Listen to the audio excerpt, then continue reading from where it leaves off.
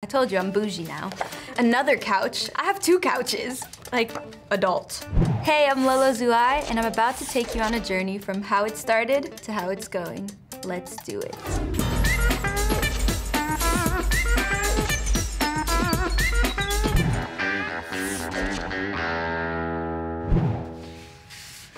My first mode of transportation when I moved to New York, city bike. Just didn't think I needed a car in New York, so this is how I was whipping it most of the time. The pixelated image really represents what I was feeling and going through at the time, money-wise. Very pixelated wallet. But this was on tour, and I got it from a story. Somebody wished me a happy birthday, and this was the video they posted. Okay. Oh, shit. This is me and actually my first car. A gorgeous Barbie whip, pink Suzuki with my 50 Cent shirt, big contrast, high highs to lolos. Took me really great places, you know, when I was inebriated, but I didn't drink and drive, it was just for the photo. So when I first was dreaming of getting a car, I wanted a vintage Chevy Impala, and then I realized that that wasn't really great for the environment, so then I was like, I want a Tesla. And so when I moved to LA, you know what I did? I had to do it. I got a Tesla. Woo! This is my baby. We call her Miss Puff for Jigglypuff, my alter ego. And this is me in the frunk. I don't know if you know about the frunk. It's a trunk in the front. Elon Musk is hilarious when it comes to the names.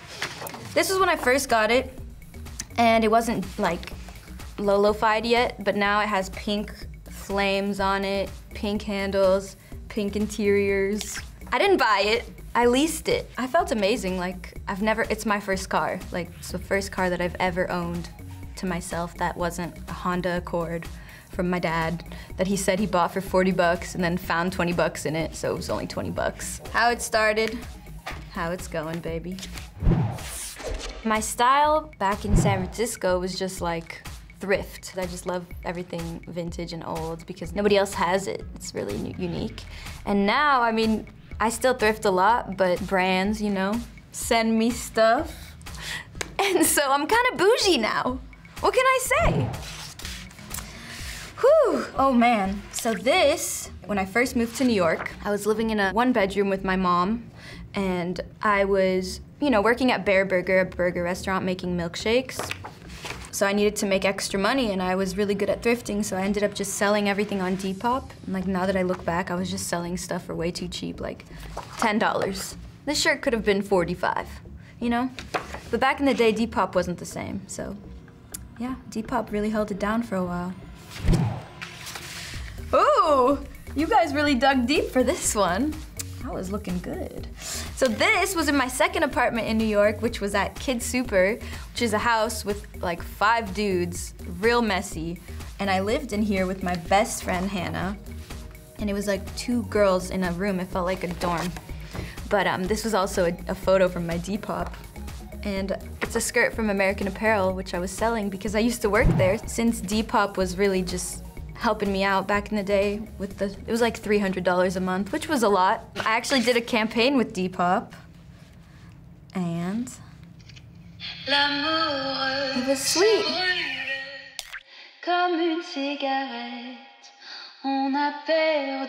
It's pretty awesome that I can go from just selling clothes on Depop to officially collaborating with them and, you know, helping each other out now. I'm proud. Growing up, all I listened to was E40 and Too Short, because I grew up in the Bay, and so I had all of their albums. I actually met them one time, and like Too Short signed my shirt, and I took a picture with them. And so my dream was to collab with E40, and I did it. And I always do like E40 impersonations, so this is how that happened. I dressed up as E40 in my apartment, and this is what came out of it.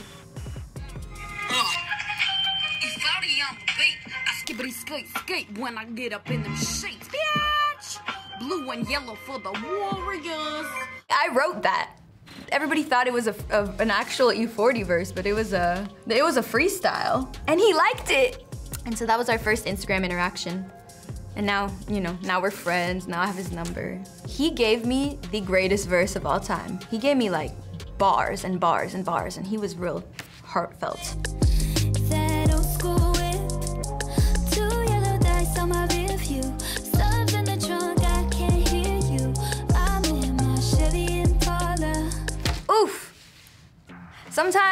Sometimes if I'm ever like feeling down, I tell myself, okay, if I were 15 right now and I saw myself today, I'd be like, bitch, you're good. Stop tripping right now. But of course, I'm Pisces. I can't stop tripping, ever. Shout out E40. Wow. Yeah. So this was my Too Short poster, signed. Life is Too Short, to Lorene, my name. Met him when I was 16, and I actually met my first boyfriend the same night. First love, so that was fate.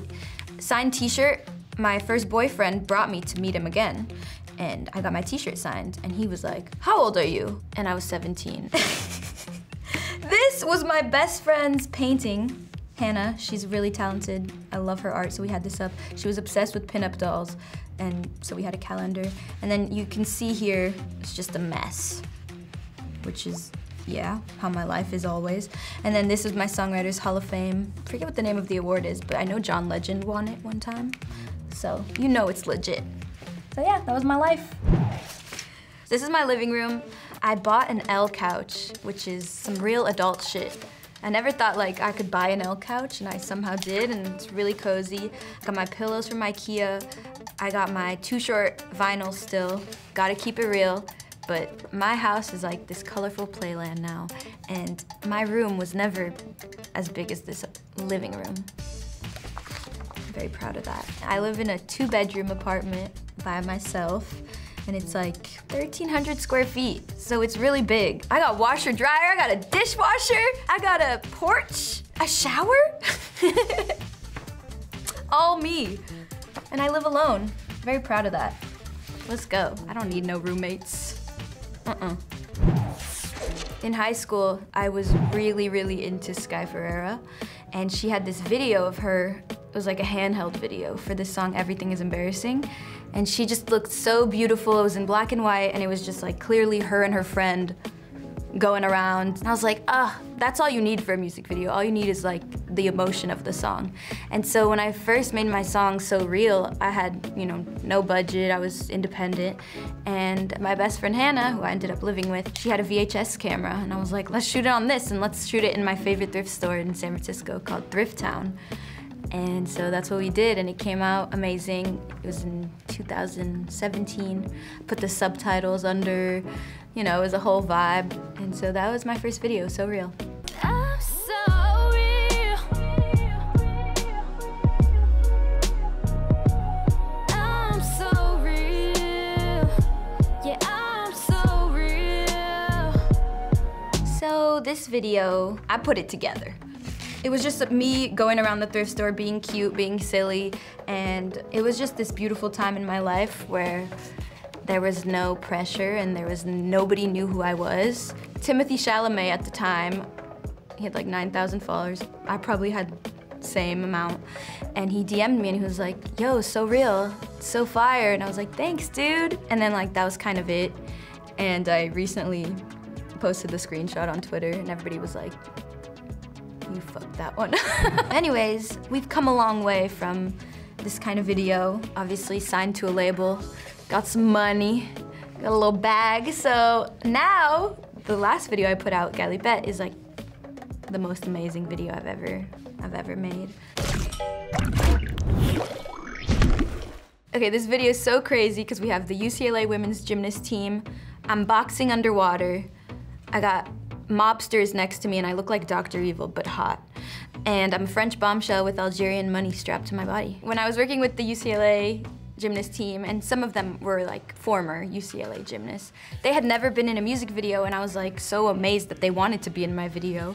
And Joya Jackson, she choreographed it, and we were all just like dancing, and it was my first time doing choreography, and I felt like so much female empowerment, and I was like, who's done this? Who's done this? Nobody. The director of the video, Amber Grace Johnson, she just always had this idea of an underwater boxing match. I was like, how are we gonna do this? This sounds crazy expensive. We found a motel that was down to let us shoot, and she had all the references, and she was like the main mastermind behind it, but I definitely was involved in like the characters and about the different type of characters that I wanted to show in the video, and I just love working with women because they understand how women look good. Yeah, like in that scene where I'm in a suit, that's my favorite look. Like, I look badass, kind of scary, but hot. Wow, so this moment is the perfect representation of the high highs to low lows tour. Our tour driver got stuck in the middle of that main street, like Sunset or something, and we stopped traffic for like 30 minutes. And this is a tweet that actually happened. It says, I don't know who this Lolo Zouaï girl is, but she's blocked 2 whole green lights and has lost many potential fans here in LA. And I was like, hello, Hunter. I'm so sorry about the delay. I'd love to invite you to my concert tonight if you want to come. Bring a friend. He showed up to the concert and then he DM'd me and was like, girl, your music is fire. I'm so glad you blocked the street, and now he's a fan. At the end of 2019, when the tour ended, I got a DM from Dua Lipa's manager, and they were like, hey, do you want to come on tour for Dua next year? And it was right before her album came out. And I was like, immediately, yes, like, absolutely, that sounds amazing. And then we announced it in 2020. My life was about to be, and then COVID. But good news, the tour is still happening next year, so mwah. So from 300 people rooms to blocking the street in LA to arenas, we made it. Once again, I'm Lolo Zouaï, and I just want to thank you for following me, and just wait to see what happens next, because it can only go up.